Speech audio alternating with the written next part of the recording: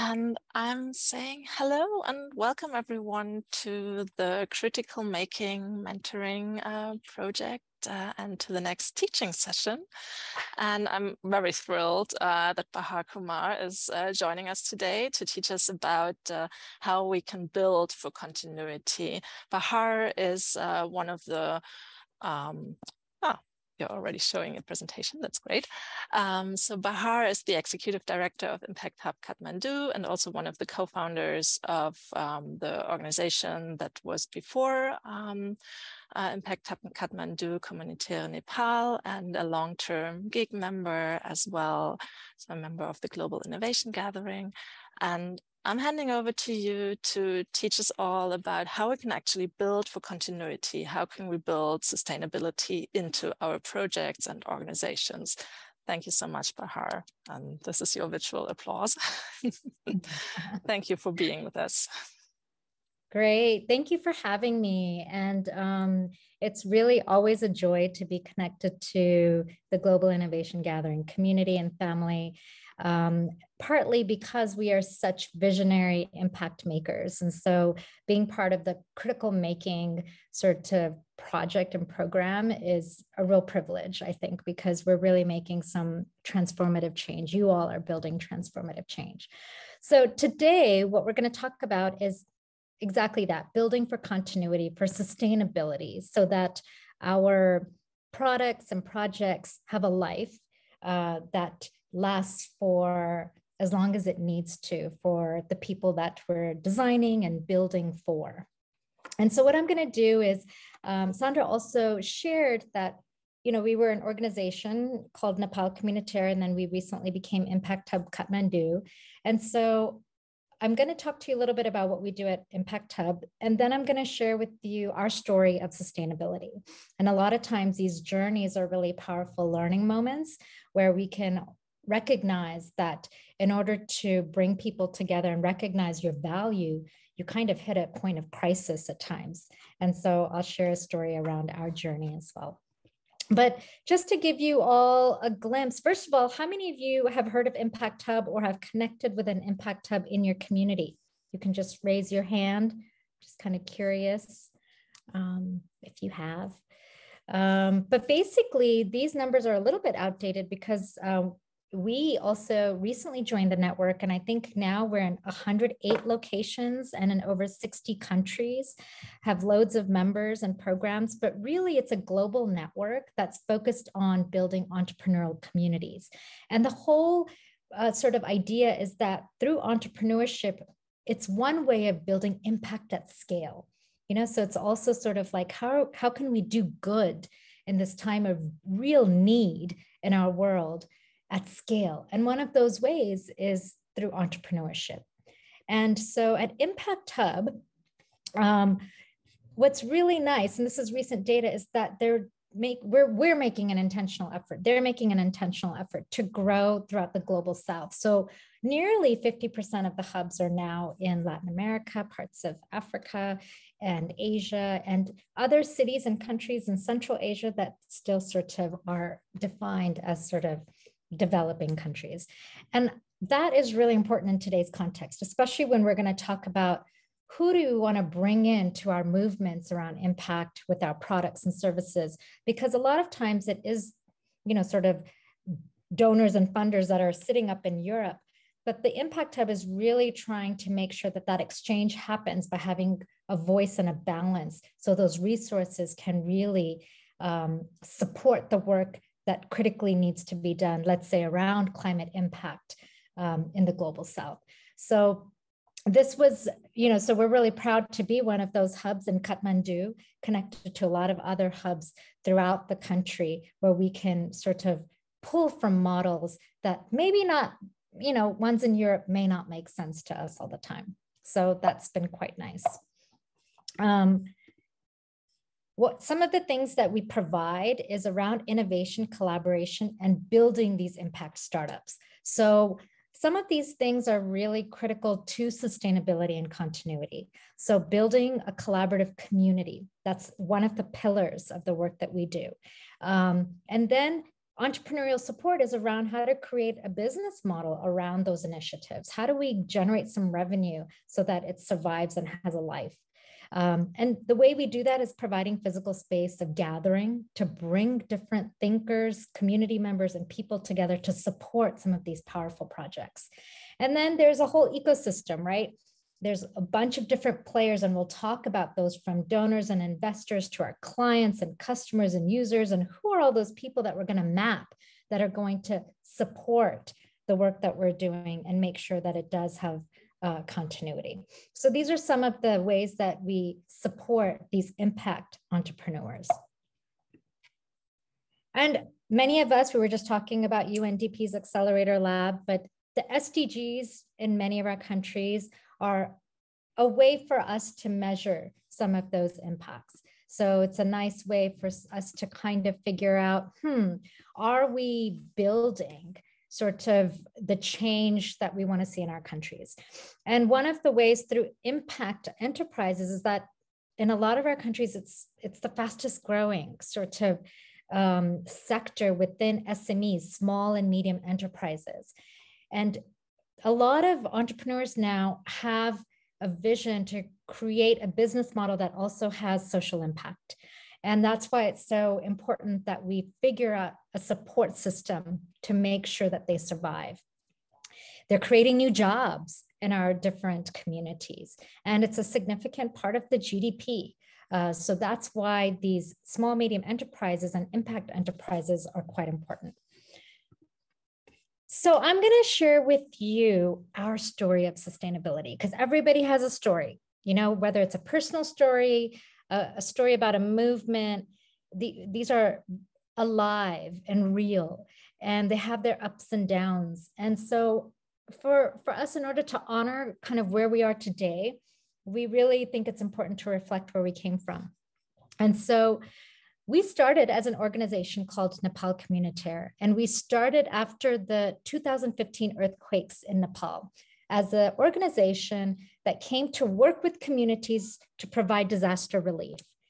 And through that process, and I was not part of the founding team, I was a user of this space after it was established.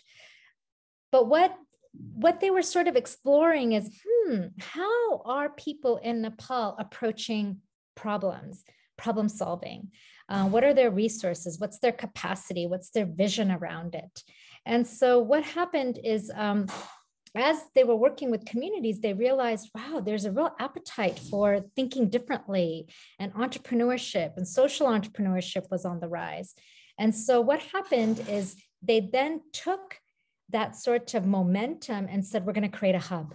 We're going to create a space that then says, how can we bring these change makers together to redesign and rebuild our community after a disaster?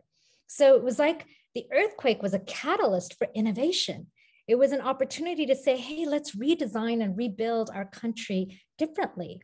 And there was already some of that work happening before the earthquake.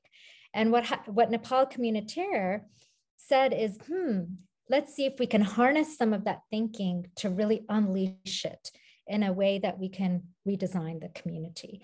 And this model started in Haiti. So there was Haiti Communautaire after the Haiti earthquakes. And then there was a model that was also launched in the Philippines, and then Nepal Communautaire as well. And so what happened is, our vision in Nepal was to kind of prove that Nepal is a land of possibility and opportunity for innovative entrepreneurs. Many of us come from countries where we're suffering from a brain drain. All of our talent is leaving. Migration is a bit of a crisis in a country like Nepal, where we don't have a lot of opportunities for our bright young people.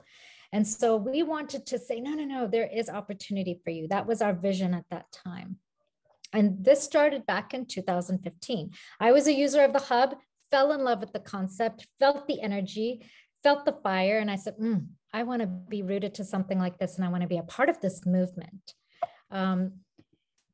And so this is what some of our wins were. We started community movements. We started projects. We engaged with people. We started a community garden. a march for clean air, because air quality was really, and it still is, a huge problem in Nepal. We had town hall meetings with the decision makers, our local mayors, to advocate for policy. So this is how we were starting to look at engaging community to make real impact for ourselves. And this was quite exciting. So we immediately were working around mobilizing our community. And then we had a crisis, because, a lot of visionaries and, impact makers are doers. We're doers, and we're just driven by our commitment to build, sort of positive change for our people. And so it caught up with us, and we were sort of, our resources were running low, and we didn't have a business model. We didn't want to be driven by donors. We wanted to be different. We said, no, we want to design our own vision and mission and do it ourselves. We wanted to be self-sustainable, but we didn't have a way of bringing money in to cover what was going out. And we didn't know how we were going to make that money to sustain ourselves. Our expenses were going up, and we didn't have a way of bringing in new resources. And we were really on the verge of shutting down. We just did not know what to do. We were at a bit of a crisis. So what do you think we did do? What do you think we did do? I'm curious. You can unmute yourself, take a guess, or put it in the chat box. Any guesses?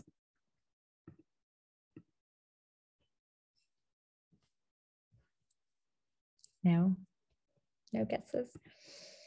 Well, we went to our community and we asked them, because we thought maybe, there is something in the chat box, workshops. We were doing workshops. We were doing a lot of this stuff, but we felt bad asking people to pay for the workshops, because we just assumed, I don't know if people are going to pay for this stuff. And so we really struggled to figure out, and we did. We had to develop a business model. But what we did first to even start developing our business models, we asked our community, the people who are already engaged in the work that we're doing, is, do we need a community-based hub like ours? Are we relevant? Are we necessary? What do you use us for? Why do you use us? And what gap are we serving? And so we went back to those folks, and they said, you are absolutely necessary, because there's no community-based hub. Everything is sitting at a university or in a government institution, and nothing is as innovative and exciting as this space is. And this is what this space is contributing to the work that we're all doing. And we didn't quite know that. We were just so busy doing it. We hadn't heard these stories. And so then we strategized as a community around how to remain open. And we realized that there actually are a lot of resources out there that we just weren't tapping into.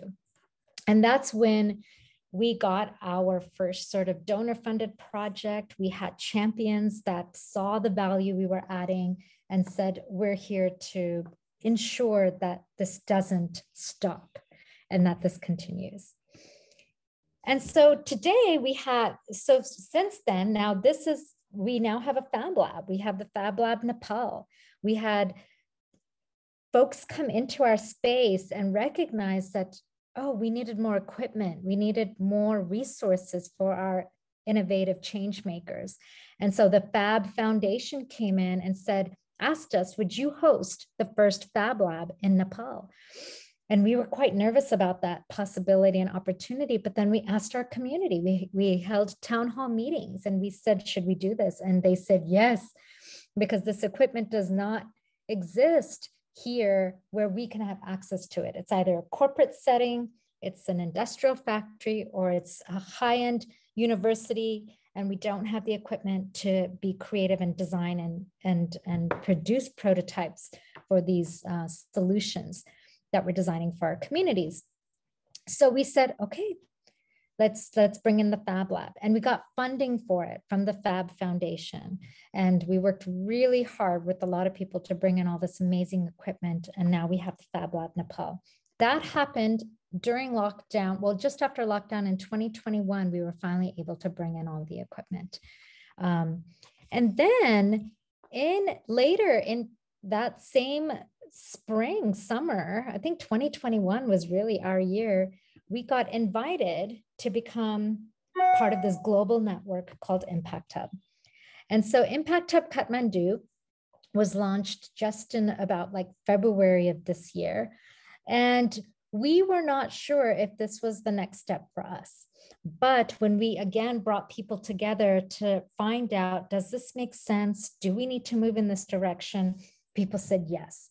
Now we're ready to connect globally, to pull learnings from all these different people just like us to co-create and really amplify our impact so that it goes beyond our borders. And if we're looking at some of these complicated and complex, sort of problems that we're facing in today's day and age, it really does require a lot of collaboration across really different sort of groups. And so for us, it was so exciting to become Impact Hub Kathmandu because now we are able to really pull in lessons learned and take sort of toolkits and best practices and adapt them and roll them out for our community. And so for us, it took hitting rock bottom and really actually asking ourselves, are we really necessary? Are we really meaningful? Do we have a value? And the people we went to was our community. And what we're going to do today is look at how you can engage different parts of your community to ensure that your projects and your products are sustainable and that they continue. Any reflections on that story? Does that resonate with any of you and what you may have gone through or are going through with some of your projects right now, or your organizations, or yourselves as individuals?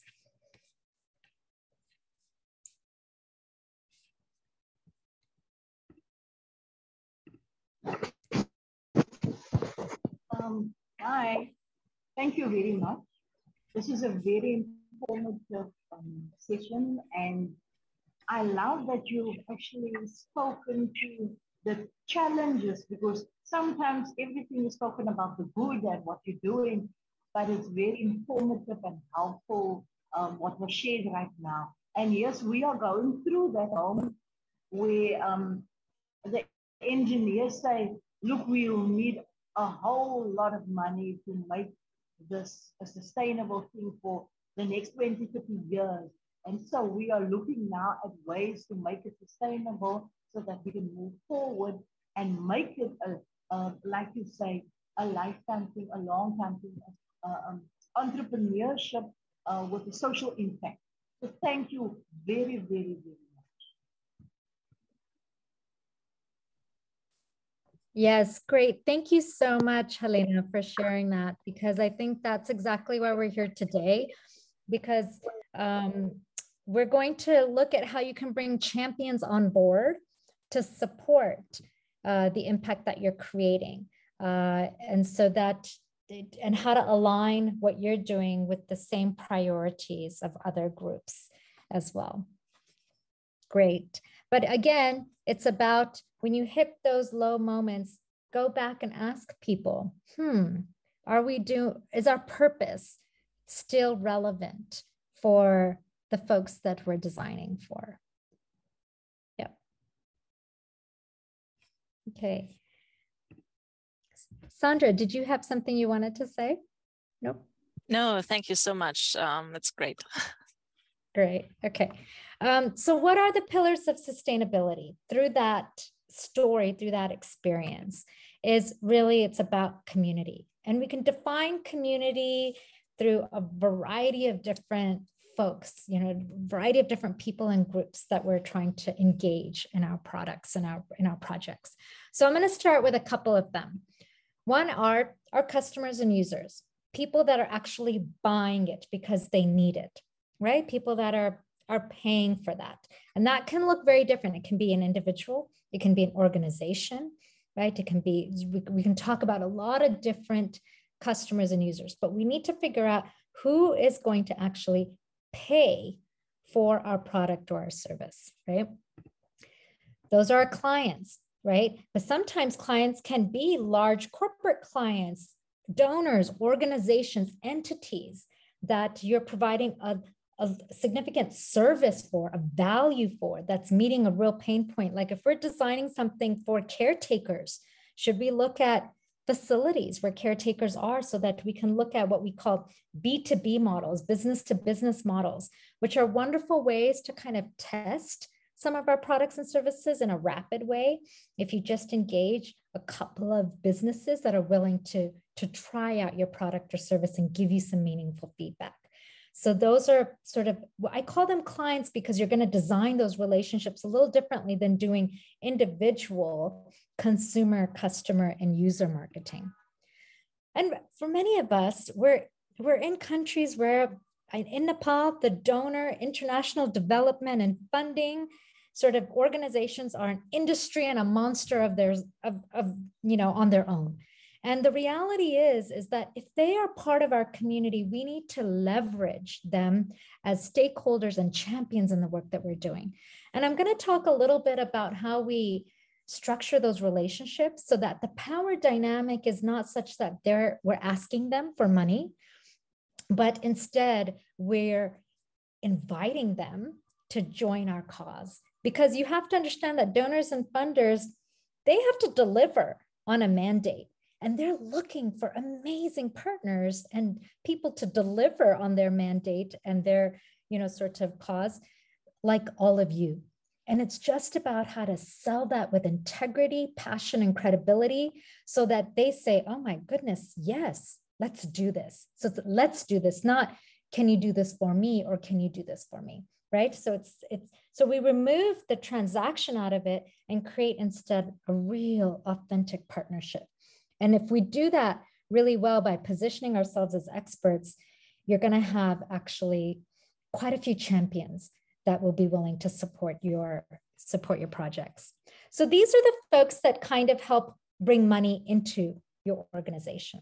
Now, part of your community are also those that are helping to build it, right? So it's your team, it's your engineers, it's your, your designers, developers, your vendors and suppliers.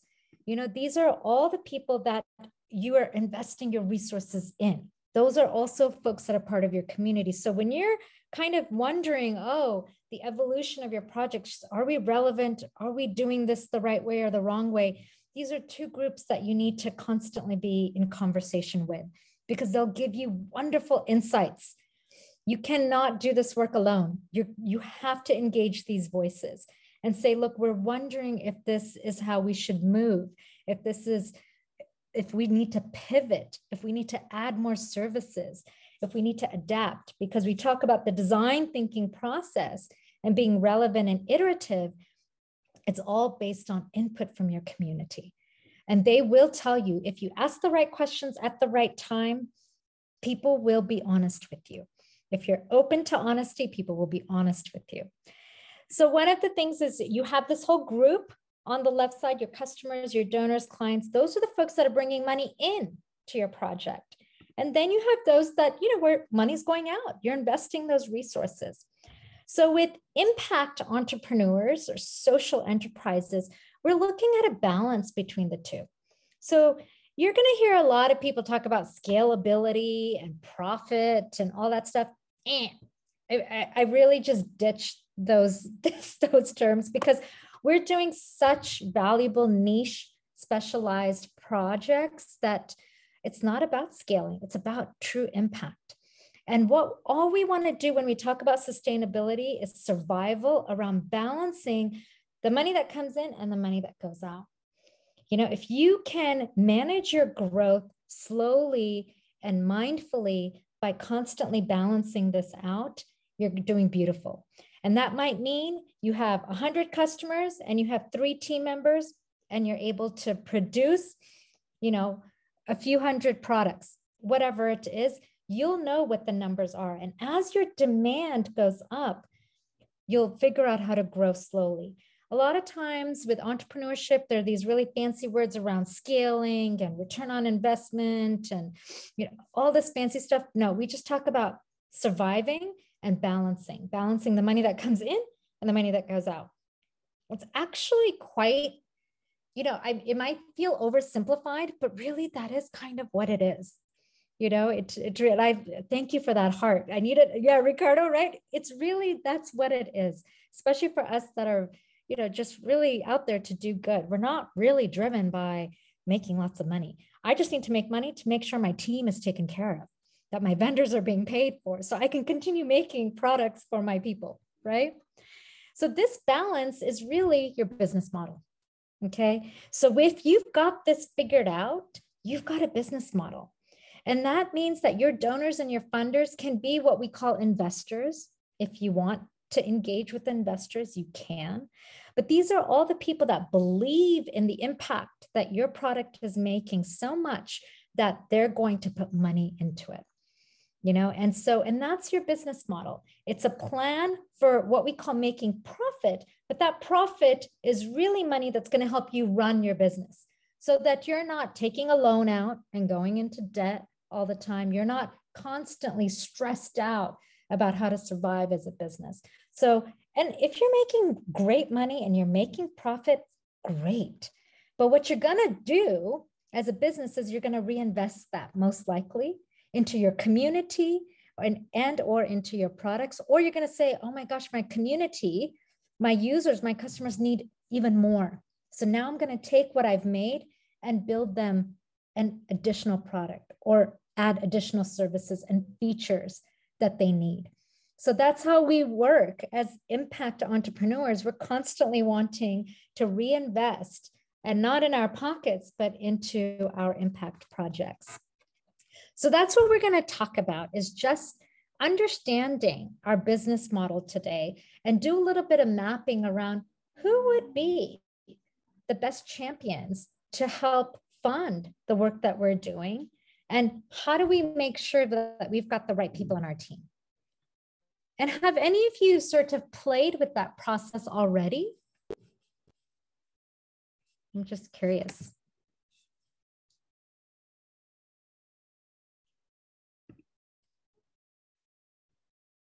Has anyone thought about, if I had to ask someone or an organization to join this and help fund this, have you thought out loud about mapping that out? And if not, it's okay, because we'll take a little bit of time. Hopefully, maybe you can have like a clean sheet of paper with you to jot some notes, because if things pop up into your mind as we go through today's session, please jot them down. And then we can figure out how you can, sort of have a conversation with some of these folks. Okay, so any questions so far? Anything unclear about that business model I was talking about in a very simplified way? Something in the chat box. No questions? Feel free to unmute yourselves or type into the chat box at any moment. We'll keep this quite open and casual. That's how I like to connect with folks, even virtually. Okay, how many of you have seen a Lean Business Canvas or have worked with one of these tools or any of these gazillion canvases out there? Okay, great. I see one hand up.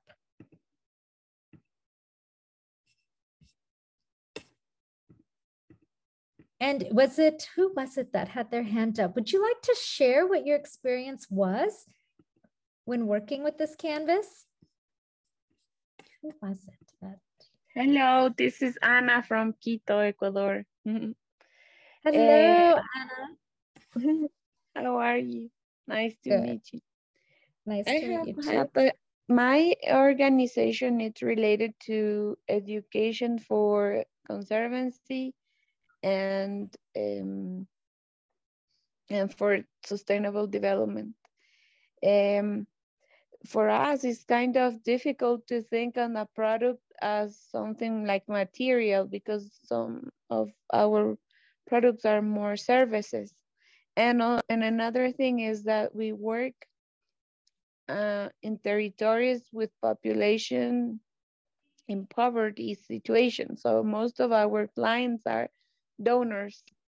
But we are rethinking on how to develop products and also to attend other populations with kids, and most of the kids are um, accompanied by their mothers. Um, so this kind of education opens. I have seen this lean before, and since we don't have, as I told you, a product as something material, sometimes it's difficult for us to develop as a service. Um, and I think this lean, it's always changing. It's a kind of this Japanese method, which is called, how do I will remember soon. But for us, Ikigai, it has or been it. I don't remember now this, yeah. but it is something that it's changing all the time. I remember when we have been in workshops, it's something that it's not what it's happening now. It's not going. It's This is not a forever method. I remember that. But for us, as a in Spanish, the organization is called Aprendizaje en Movimiento. It's learning in motion. So we are all the time changing. But we would love to have a business model in which we're not only depending on the funds of donors, but to rethink what, uh, even when it's a service, what's the product. Right. Yeah. So you touched on some really, really valuable points about any of these canvases. And one of them is that they are dynamic tools. So it's not an exercise to just fill in the box and leave it, but it's actually an exercise to help you understand, where are my gaps in understanding all of these different components to sort of build my business. And one of the things is, a lot of times we do feel like there's a focus on product delivery and product design, but this can be used for service design and delivery as well. And so a lot of times, even with products, there are services that are attached to our products that we're delivering, whether it's, training on how to use it, troubleshooting, follow-up around maintenance. So a lot of those things are part of what we call your value proposition. It's how you're bringing value to your customers and your clients. And I don't know I think some of you are familiar with the human-centered design process, but that value proposition can change as your users, as your communities, as your human center changes and evolves. Because that's one thing we know about today's day and age is human behavior and preferences are rapidly changing because our environment is rapidly changing. And so if we're constantly in touch with what the needs are of our core users, then we can adapt and iterate the solutions that we've developed. And so I'm looking at what Helena said, have considered what you said and have this been reaching out to champions. This session is helpful. Thank you for that. Oh, great. Okay. Yes. Ikigai is the method. Yes. And CC4D, so community creativity for development, you've also sort of used this canvas. And one of the things that I just want to say, and we'll go through it a little bit quickly for those of you who haven't used this, and maybe those of you who have can also pipe into the chat box or unmute yourself around lessons learned when you've done this. But if you look on the bottom bottom left-hand corner, you'll see some numbers. There's actually a process to filling out this canvas. And one of the things is, so we're just going to go through this a little bit in a rapid way. So the first one, is the problem. And what I do is actually, I do my problem and my customer segments almost together, because your customers are also informing the problem that you're addressing. So when you're designing, it's, you know, you're making stuff that's meaningful and relevant for your customers, then you really want to outline, okay, what are the main problems that I'm addressing for them? You know, am I making work easier for them? Am I reducing their cost around something? Am I building efficiency? What is it?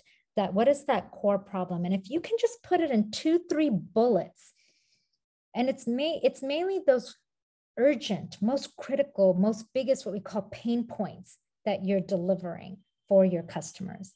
And the people I like to start with are what I call they have early adopters right there under customer segments. It's those people that are going to jump on using your product immediately. You know, start with them, because then you could do a whole new canvas for donors, because donors can be your customers. You're delivering a valuable service to the work that they're doing as well. And if you structure that relationship as if they are your clients, like you are a consultant and they are your client, you will treat it with a level of professionalism where you will position yourself as the expert, and they will hopefully listen to you and design that partnership with your guidance. And that is your intention. That's how it should be. And that means that you're also going to take what they're going to give you and use it as an investment rather than as just a donor fund, rather than as free money. And if you do that, you will stand out from all the other people that they're giving money to, because that's what we do. That's what we did at Nepal Communitaire and at Impact Hub. And I was shocked at the amount of donors that kept coming back to us, because they said that the way we designed our partnerships were different. And it's because we drove the partnership more than asking them and having them drive it. But what I'd like you to do is think about your end user, your customer, the one who's really going to use this, and what are the key problems that you're really addressing for those users. Okay, start with that.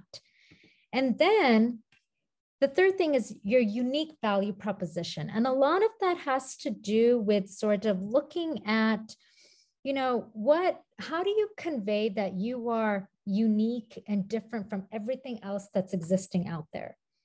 You know, so there's a lot of ways that people are coping with their challenges. People are innovative inherently. We know how to survive and cope in a very challenging world. But how are you unique and different to the way that they're already living life with those challenges? That's your unique value proposition. And that takes a little bit of time to tease out. So you don't have to have it figured out right now. A lot of times this comes out after you're in the market for a little bit and you've tested your product with a few customers, and you ask them, what did you like the most? How did this help you in the most significant way? And I just start writing quotes, and that becomes your UVP, your unique value proposition. And that goes on your, concept note, that goes up on your video. That's your testimonial, because they're like, oh my gosh, I've never felt so alive because of this, this, and this. I never felt like I could write again. I didn't think that I had a voice. You're all coming up with so many amazing solutions, and that's what you want to know why. What is it about this product of mine that gives you that experience? That's your unique value proposition. So I always, when I don't know an answer to one of these boxes, I go back to my users. I go back to my community, because they will tell me, they will tell us what we're doing for them. That's so meaningful. So we did this when we were about to close our hub. We said, are we meaningful or relevant?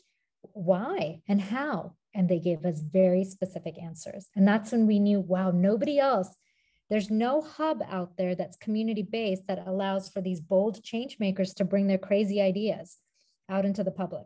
And they said, nobody will listen to us. We don't have a space to do that. And I thought that was valuable. And then the next one is your solution. Once you figured out your problem, the folks you're designing for, and how this is so useful, then you can sort of articulate what your solution looks like. What is it? What is it that is it a device? Is it education services, right? Because people are really struggling with understanding how the climate is changing at such a rapid rate. And why is it that we're not able to cultivate the same crops that we were able to before? Like, there's a real crisis around food security. So it's making those connections to say, this is what we're doing, because we have to do this with urgency. And so you want to create a solution that really addresses your problem in a solid way. And again, it's simple. You know, it's like a lay person who does not know technology, does not know your sector, should be able to follow this and go, oh, okay, I get this. It kind of fits, right? The fifth one is channels. So channels is actually, how are you going to now connect your users to your solution? Maybe it's through a clinical setting. Maybe it's through schools. Maybe it's through after-school programs. Maybe it's through a faith-based community. Maybe it's through farms or grocery stores or markets. You know, what are the ways in which you are going to connect your main customers to your solution? And I would really, really challenge you to not depend on social media so much and technology and devices, because you really have to understand where your customers are going for information. A lot of times if people are using smartphones, we ask them, what are the top 3 or 4 apps on your phone that you use every day? That's where they're going. Where are they getting their news from? You know, what are they watching? Who are they listening to? And you just want to make sure you embed your sort of services into those existing channels, rather than just launch a campaign on Instagram when no one really is on Instagram, not your customers at least. So you really need to figure out what channels your customers are using and integrate your products and services into that same approach. So if you're looking at donors being your paid customers and clients, you're not going to launch a TikTok campaign. You're actually going to understand, how are donors connecting and making partners? Maybe it's through inviting them to your space, showing off what you're doing a demo, you know, sending them a pitch deck, a concept note. You figure out the process, and that's the channel to make that connection. Yeah. Stop me at any point if you have questions. The next one is around the revenue streams. Now what you're going to do is that whole sort of side around how you're bringing money in. Now it's around, how are you monetizing? How are you generating money? And what I like to do in the beginning is I actually like to set targets. So I say, I'm going to do this lean business canvas for, let's say, the first 6 months or the first 1 year of my product launch, you know, and I say, I really want to hit like X number of, I want to produce this many products and I want to sell it for this much. So my revenue streams are selling my product. Maybe you're charging for a certain service or feature, trainings, maintenance, you know, whatever it is that you're doing, those are the revenue streams, is how you're making money. Okay, how you are generating income for your business. And then the next is your cost structure. So here, again, this is not super detailed, but it's just about making sure that balance is there. So sometimes I do a map out, I just bullet out, okay, this is how I want to make money, and I kind of need to generate this much. And then I look at, well, how much is it going to cost me then to produce 100 products or train 50 schools? How much is that going to cost me now? I have to, and I list just my core costs, rent, salaries, materials, you know, and I just lump it up and I just kind of play with those numbers and see, okay, now I have to do this in order to make this, to balance it out. So your core cost structures. And if you haven't launched into the market yet, you start doing a little bit of research. How much does it cost for me to hire a part-time designer or an engineer's consulting fees?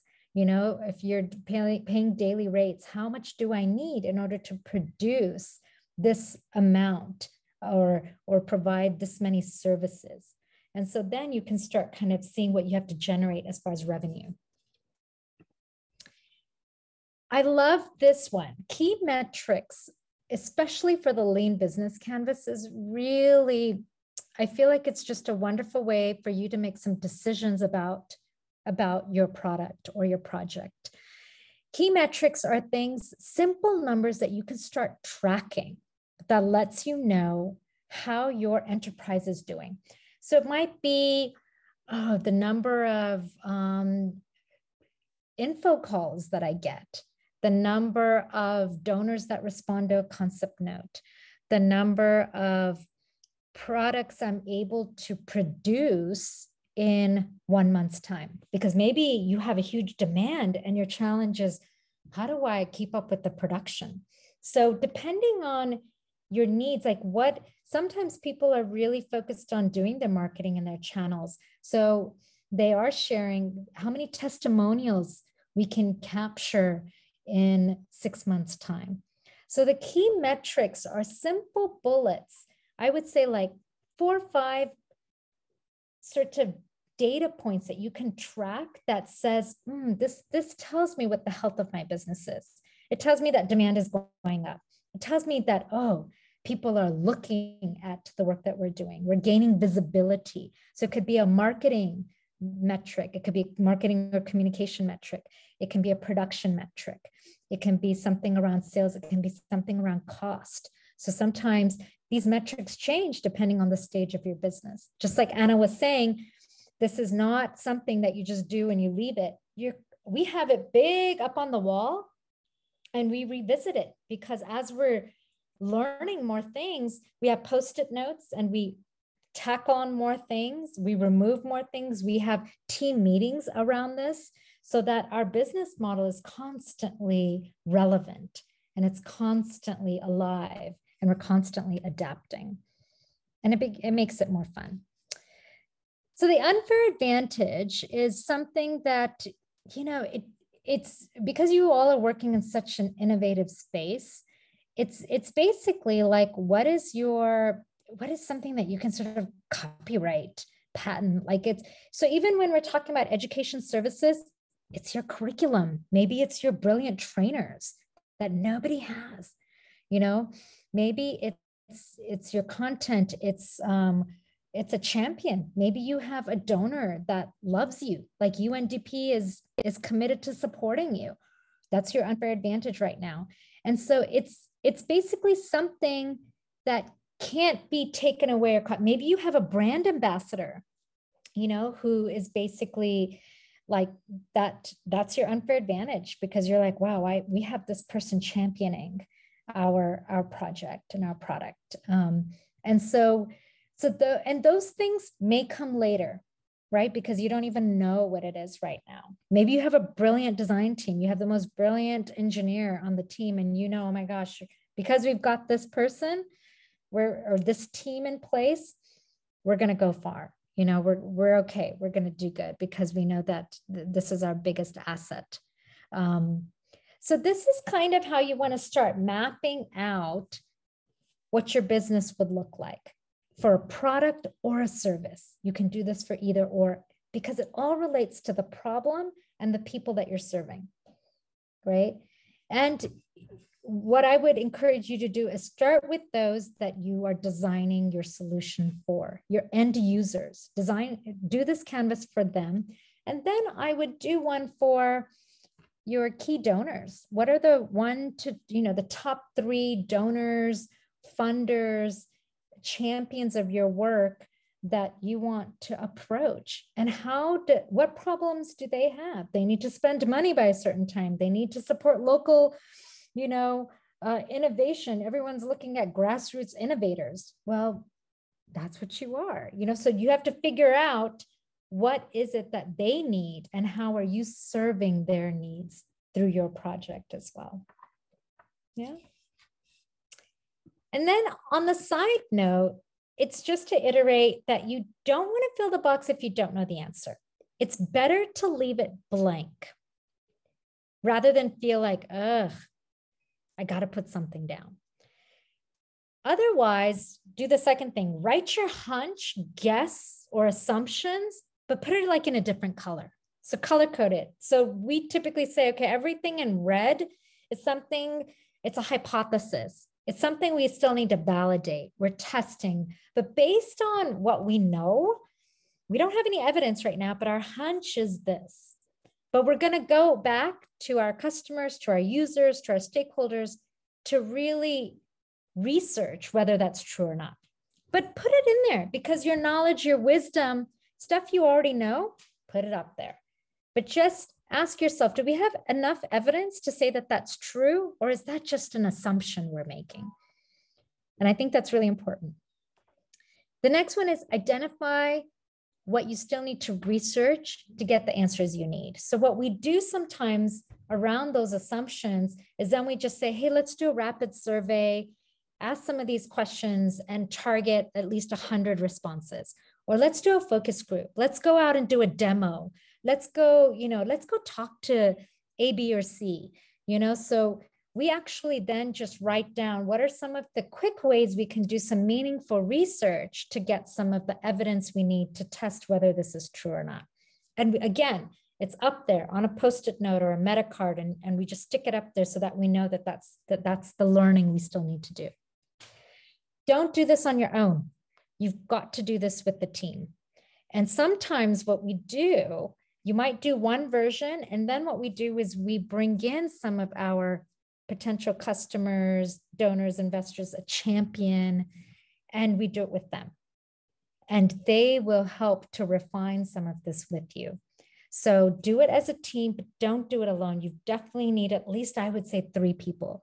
And you've got to have a team where you're comfortable asking each other critical questions, challenging each other, and really saying, okay, yes, this makes sense. Or give me an example of why you think this is true. And if you have a really good team that you have a lot of trust with, this can become a really wonderful tool for you all to sort of bring clarity to your project. And again, this is what Anna was saying, it's a live document, so it changes.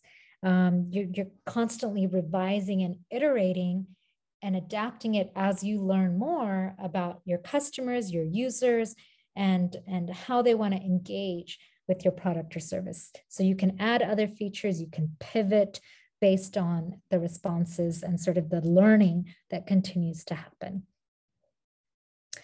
Any questions about the Lean Business Canvas? How many of you feel like it's something you might be willing to try?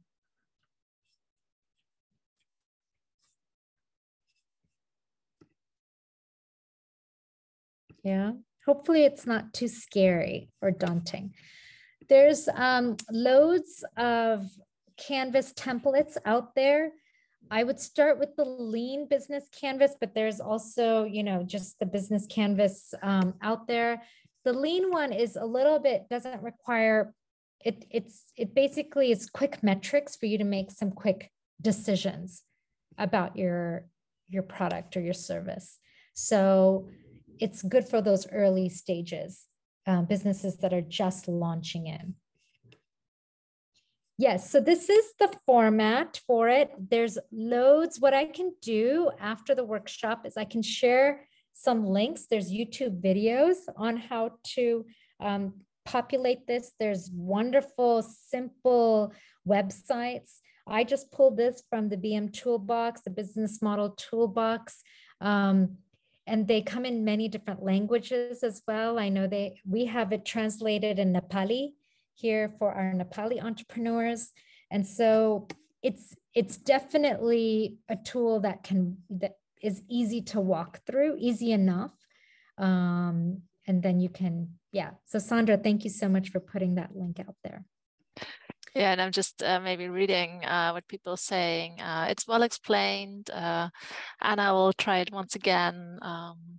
And Sarah and Patricia also saying it's definitely, Richard as well, Helena.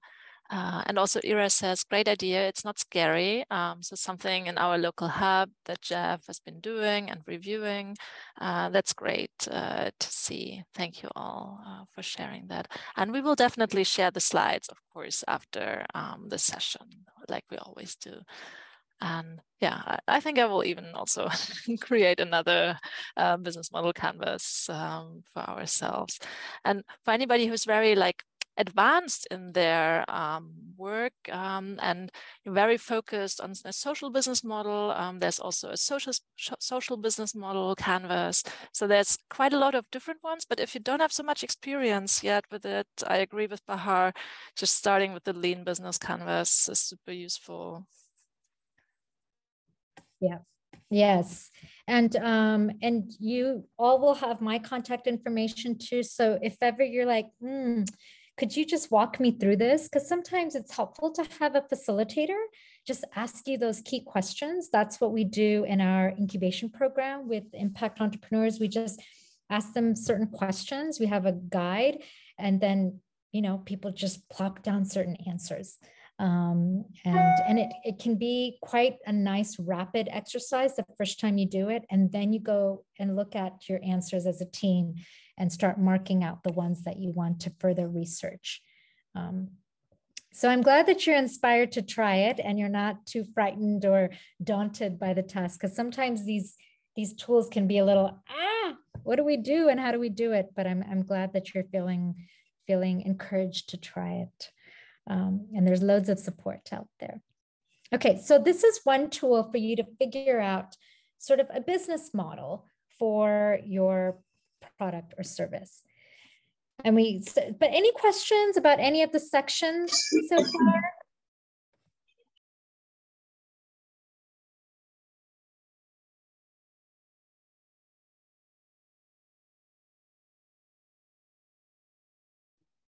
No questions? Okay, then I'll just move on. So when we go back to when we were talking about community, we're going to do something around community mapping. And what I'd like you all to do is maybe use the chat box or unmute yourself just to sort of start mapping out some of these different groups that align with your product or service. So I don't want you to lose some of this thinking, though this is being recorded. I'd love for you to have a clean sheet of paper next to you, so you can start jotting down some of these organizations or individuals that you'd like to start approaching as sort of champions in the work that you're doing. Okay, so let's start with customers and users, right? So who are those people? Don't worry so much if it's a community of customers who don't have the resources to pay for your product. That's okay, but do write them down. Are they mothers? Are they children? Are they disabled youth? Are they children in teachers maybe? Because if you're doing education services, really it's about teachers or principals, that you're selling. Think about the person who might be really buying this, or somebody, if a donor is going to pay for it, who are they paying it for? Right? So they're going to buy the education curriculum for government schools or for schools in a really specific community or neighborhood that doesn't have resources, right? So think about what schools, what families, what individuals are your customers and users, okay?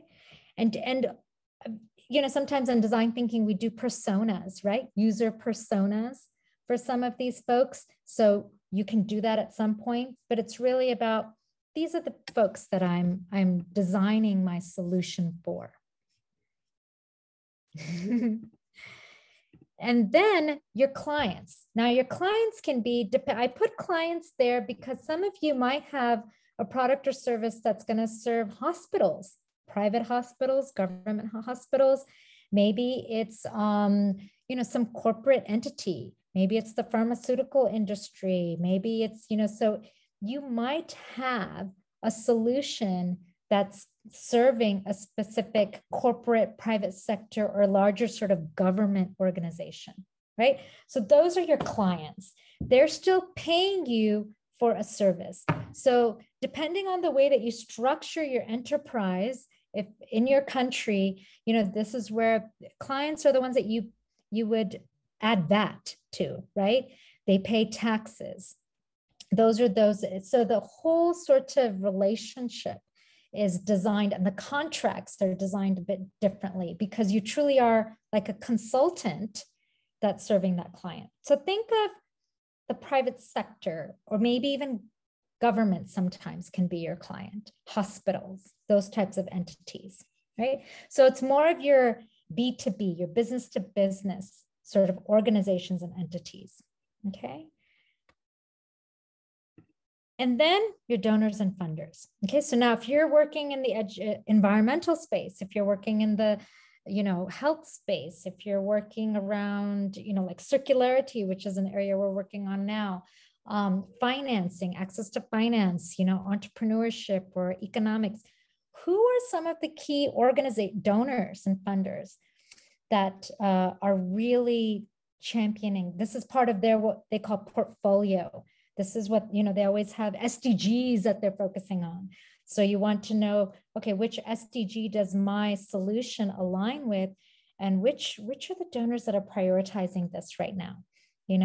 Is it UNDP? Is it UNICEF? Is it WFP? Is it, any of these groups? And right now I would say, just put something down as a starting point, because then you have a bit of a target audience for starting to reach out to create some communication. We'll talk about communication tools to reach out to some of these organizations and groups. Yeah. So does everybody have a few names out there? Yeah. And under clients or donors and funders, you may have an individual, who is wealthy in your community. If you're designing something for the disabled community, they have a commitment, they have a soft spot for the disabled community. So their story and you want to approach them, and they can be like a brand ambassador for you or something like that. Put them down. These are people that are bringing in resources, bringing in their network and hard money into your cause. Yeah. Everyone good? Have a few organizations, names and stuff down? Great. The next is, in order for you to actually deliver this, you need a team. So a lot of times, social entrepreneurs are passionate, visionary folks, and they want to do everything, and they feel they have to do everything, and they struggle and they burn out, and it's hard. So I want you to list out who you need, where are your gaps? And it doesn't mean you need to hire a full-time marketing specialist, but maybe you just need to sit down with somebody to figure out how to create your pitch deck. Maybe you just need an engineer to really fine tune this, but you don't need them full-time, but you need them maybe at 50%. Just what's your core team look like?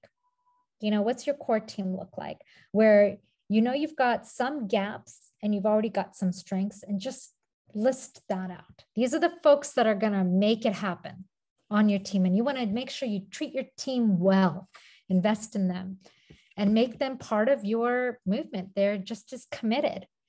They believe in your work just as much as you do. You don't have to convince them. They're on board with you, right? Your vendors and suppliers. So, a lot of us are, especially post-COVID, we're in a context where the supply chain is really challenging. Where are you going to get your materials? Is there steady flow? Where are the bottlenecks? Who can you count on to supply your goods? This is really important, especially in a country like Nepal, where we are dependent on India for, I think, over 95% of our goods. And so or China, but it's still India. It was most of it because we had such a fluid border with India. And so the supply chain, we're very vulnerable to how that impacts our work and our production possibilities. So it's really important to map out, your materials and your supply chain, because your demand might go up, right? You might get a donor that says, oh, can you get me 500 of those by the end of the year or in 6 months' time? And you're like, you know, how do we design those contracts where they are able to give you a portion, you know, trust you in delivering some of that? But maybe you say, can we pilot this with 100? And because that gives you an opportunity to test your supply chain as well, your vendors as well. And then it's your developers and designers. So these are your hard tech people, right? So your engineers, your people who are developing they're troubleshooting. Because as you're getting into the market and you're getting your product and service out, things are going to go wrong. And you kind of need to be able to fix it and respond to it. And they can be part of your core team, but sometimes they're your back-end support because they're expensive. So you may not need them full-time, right? And so, but how do you engage some of them? And a lot of them, you want to find the people that believe in your impact and passion. So don't just send out a job description and hire anybody. Sell them your passion, the impact that you're making with your product or service, and see if they get excited about it as much as you do. Then you found the right fit, right? Because they're gonna co-create with you. When you're at the brink of shutting down, they're gonna say, no, we can figure this out, and they're gonna help figure it out with you when you bring them together. Yeah. So can you all jot down maybe numbers of people you need, who you need, or how you're going to design and bring these yellow community members together as well? And some of you may already have it in place.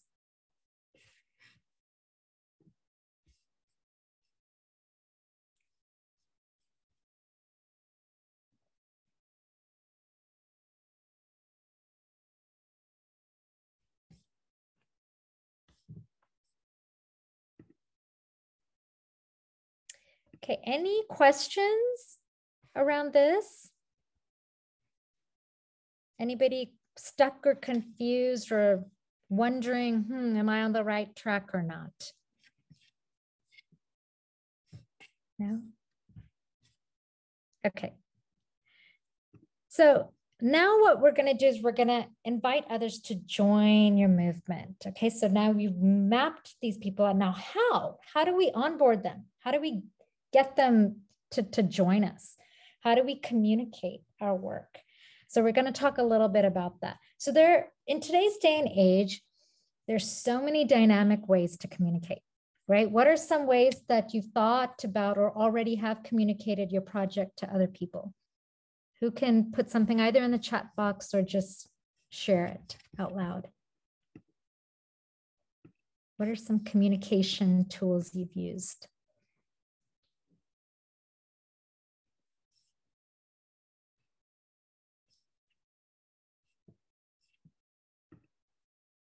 Anyone?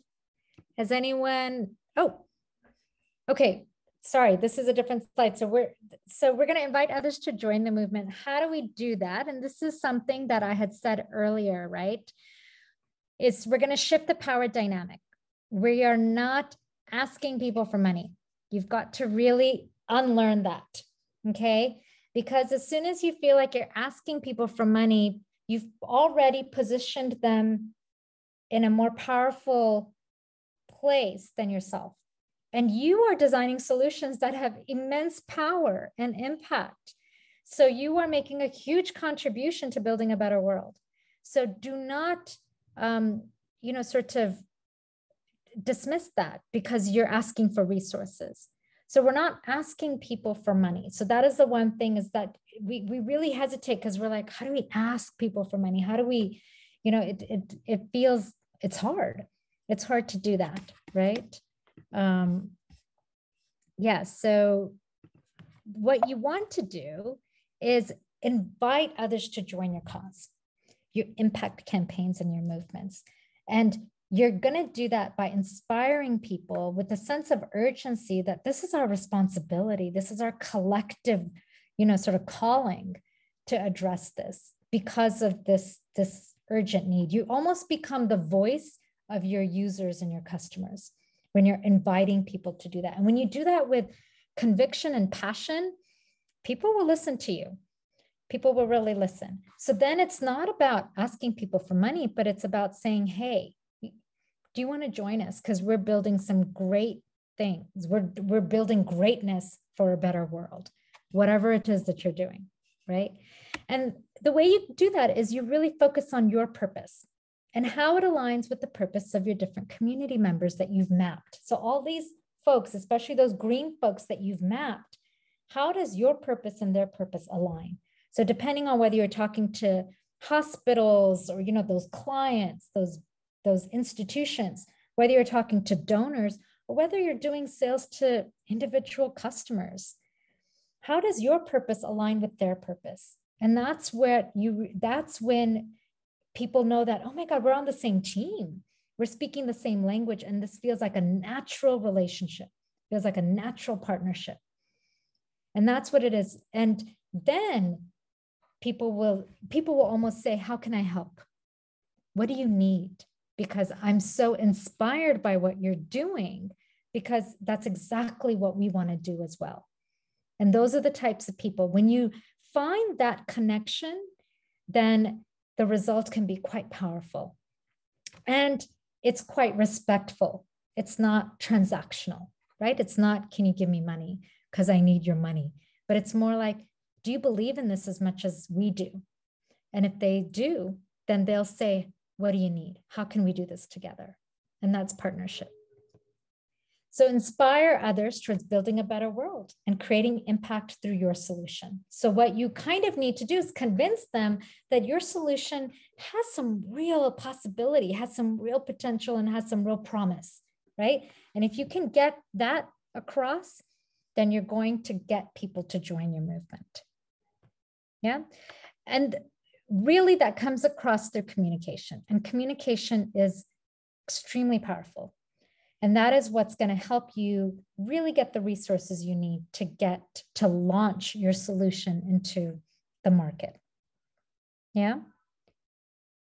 So now I'm going to ask you about communication tools, right? So how do we do this? You're probably wondering, okay, well, how do we do this? And you're all innovators, you're creative folks, you're out there looking at new media. What are some ways that you already have? And someone did put in the chat box, I think, that they said social media platforms, right? Social media platforms are great. Running events, presenting there, providing a platform for others, working in the same field, WhatsApp group, sending out email pitch decks. Yep. So slide decks, pitch decks, right? And making them really tight, right? So there's, we'll talk a little bit about what are the best ways to structure some of these slide decks so that you make sure you're getting the most compelling information across, right? A slide deck is basically a visual PowerPoint, and it's usually about, I would say, 10 slides maximum. Don't keep them very long because it's just a hook. You're doing sales, so it's hooking them. And you might want to have like a master slide deck, but you're going to customize it based on who you're approaching. If you're approaching UNDP, if you're approaching USAID, you want to do some homework. What are the SDGs they're focusing on? How does your solution align with that? What is their portfolio? Who are they funding? What are they putting resources to? And how does this align with that? And maybe one slide on something like that. Another one that's really fun are videos. So if you have somebody on your team, or you can hire somebody to take some of your solutions, which might be really visual. Maybe it's a demo that you're kind of showing that this is how this works. Maybe you put in a testimonial, an expert that's on your team that shows that you have the technical capacity to deliver these solutions. Maybe a video, maybe you embed a little bit of a video in your slide deck. So making it as visual and as, sort of compelling for your audience the better, right? And then sometimes if you're talking to a donor, they'll say they have a process and they'll say, we need a concept note, right? So then you need to figure out, okay, how do I take some of this and also put it into like a 2-page concept note with an ask amount with a slight budget. So you don't want to develop a concept note unless it's necessary, unless they ask you for one, is my belief, because they're not fun to write, first of all. You know, I like doing the slide decks or the videos and stuff because that brings my project to life. And then if they say, can you send me a concept note? Then they'll give you a template. They'll give you some parameters. Then you know, okay, they want a 2-page or a 3-page. And then I can pull images and data from my other tools and put it into a concept note for them. But concept notes, I would say do it once, at least a donor or a partner, like, you know, concept notes or proposal, once they ask for that. Otherwise, make it fun and do the slide decks and the videos, because I think they're much more compelling for decision makers. And then they say, ooh, that was really great. Can you now send me a concept note? You know, what do you need to include in these communication tools? First of all, is some data and evidence of the challenge that you're addressing. So that problem statement, you know, and the lean business canvas, what the problem is, what is, you know, what is some data, some really powerful data that tells us that this is a real life challenge that we need to address. You know, so it could be economic data, it could be like health data, it could be data on, you know, access to knowledge or information, livelihood data, how people are able, you know, if we're looking at solutions for the disabled, a lot of times we look at how much time is freed up for caretakers. If we empower the disabled community to be a little bit more independent and safe with some of our adaptive tools, then that means that caretakers are freed up to do A, B, or C, right? And that might result into economic development, you know, building household income, who knows?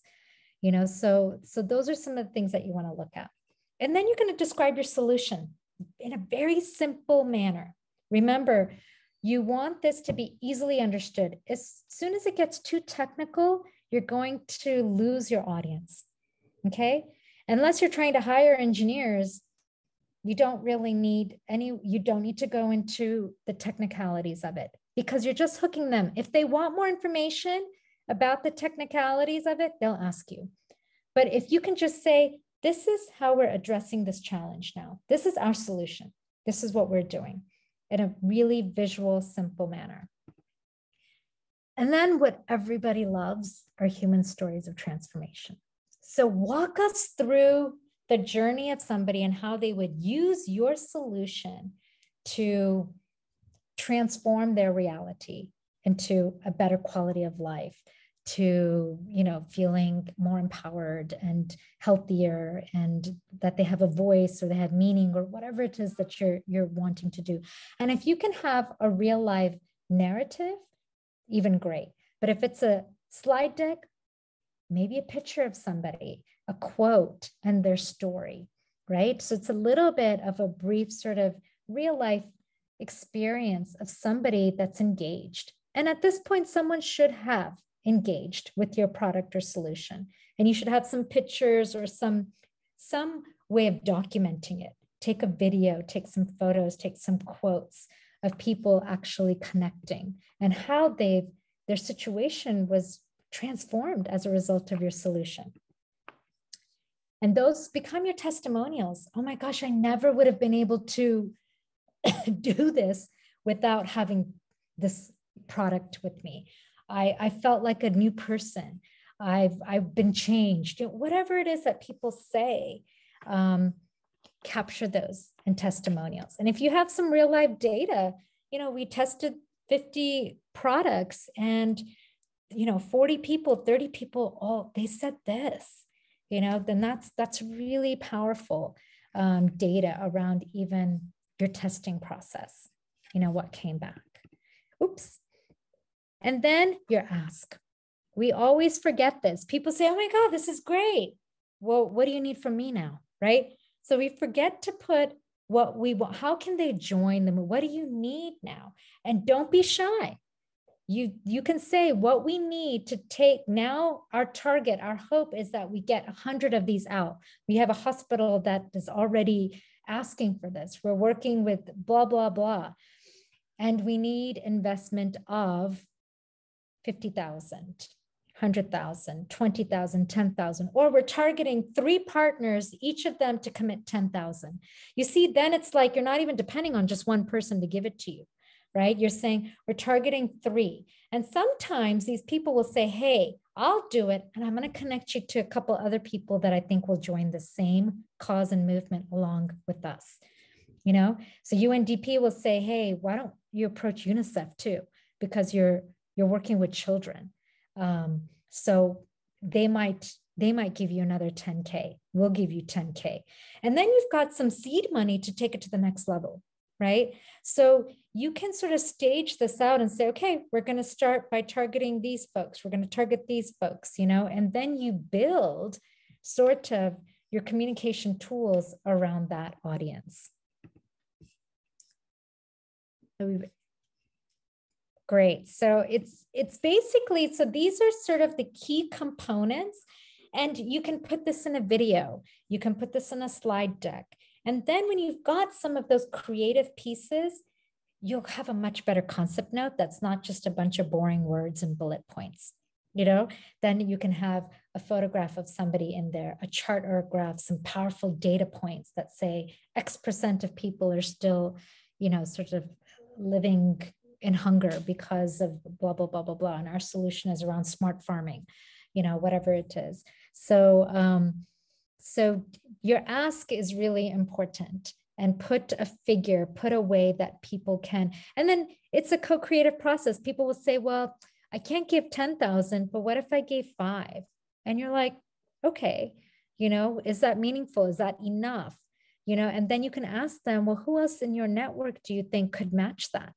You know, and that's who believes in this just as much as you do, right? Because remember, you're creating a collective movement. You're not asking for money. You're saying, hey, this is really important. Is it as important to you as it is to me, to us?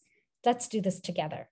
And when you do that in a really inspiring way, people don't feel like it's charity. They feel inspired that they're creating transformation along with, you know, some bold change makers like all of you. Yeah. Any questions about this? No? Maybe? Human stories. Yes. Yes. Don't forget the human stories. The human stories are really important. Also, you know, if we look at sort of the human-centered design thinking process, it's that user journey. So sometimes someone might not understand your solution that well, but if you highlight it through how someone's experiences with your product or service, and they go, oh, I get it now. I get how a teacher would use this. I get how a disabled person would use this. I get how, you know, it clicks and it comes to life. So that's what's quite nice about the human stories, is it also is like a user's journey through your solution. Okay, so how to structure your ask, and I realize we have about 10 minutes left, so I'm going to keep this tight, is if you're targeting, again, your audience, your customer or user, you want to state the price of the product. Is it a membership or a subscription model? How much are that? Maybe it's something that they're going to pay, but at the end, they're going to save a lot of costs as a result. You know, maybe their medical costs go down, their travel costs go down, their food costs go down. I don't know. Maybe there's some way of you addressing their pain point through your solution, right? Same thing for a donor or funder. They're interested in the impact or the problem or challenge you're addressing, so that if you say, oh, you know, 75% of people living in poverty are suffering from A, B, or C, with our solution, we'll bring that down to 50%. We'll bring that down to 35%, or we'll reduce that number, you know? So how are you improving quality of life or the environment, or how many lives are being saved? And align it with the SDGs, because that's pretty much what a lot of these donors, you know, that's the language they speak. So go out there and look at the SDGs and see which one of the SDGs your solution is aligned with. And then they'll know that, okay, because sometimes they're tracking progress along those SDGs and you're helping them in meeting some of those targets. If it's a corporate client, a private sector client, how are you improving their internal systems? Are you helping them to reduce costs, to strengthen their operations or services that they're providing to their customers or to their teams? So maybe you have a really brilliant solution that's really helping them. So it's, again, making sure that your customers and your problem is being addressed by your solution, and what do they need to do to pay for it? You can't be shy about putting the cost down, because otherwise people won't know how they can engage with your product or service, and then you're diluting your business model. And you've got to start testing and building your business model to see if it can survive in this market, because that's essentially what's going to help determine your survival and sustainability. Yeah. And that's it, folks. That's what I have for you today. Any thoughts, burning questions, reflections on what I've shared? We have about 5 minutes. Please share them out loud or in the chat box, and we can chat about it a little bit before we close.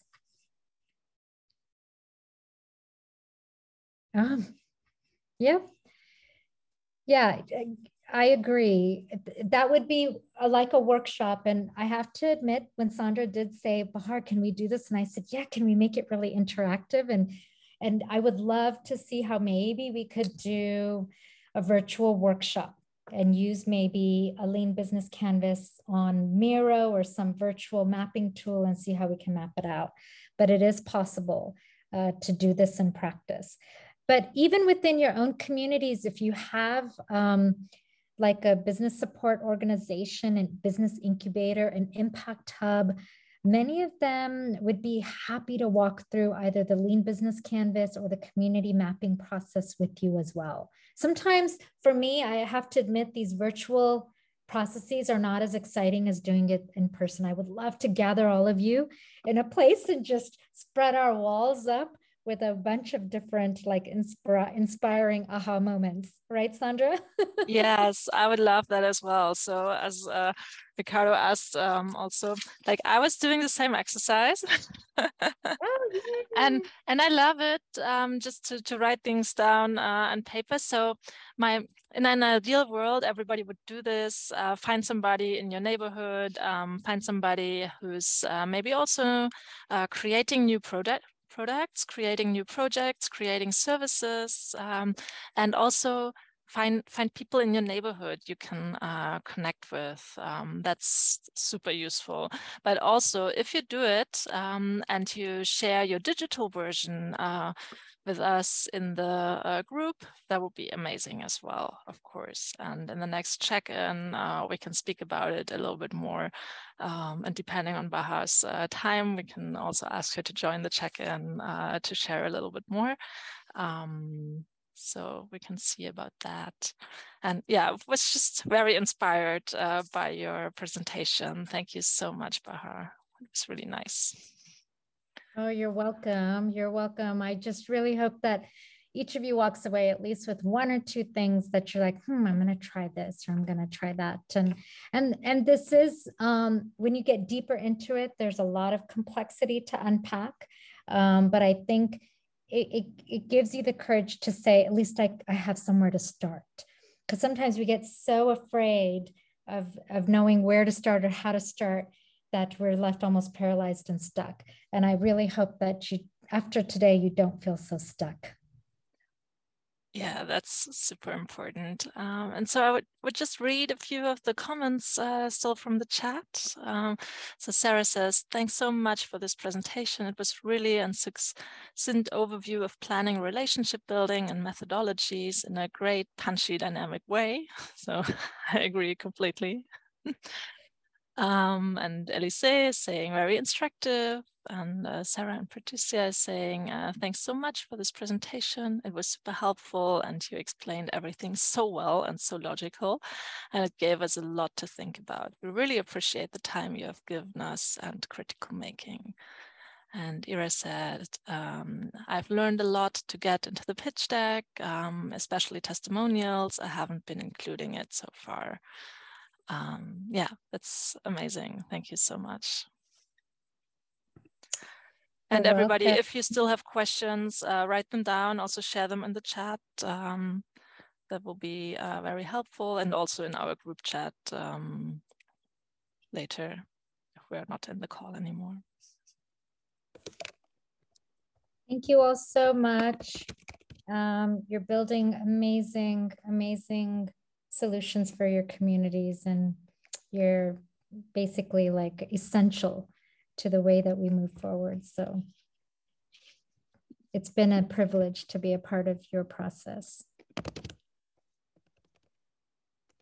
Thank you so much. I wish you a lovely evening and some people a lovely day. And we will publish this very soon so that more people can enjoy it. Great. Great. Thank you, everyone. Have a good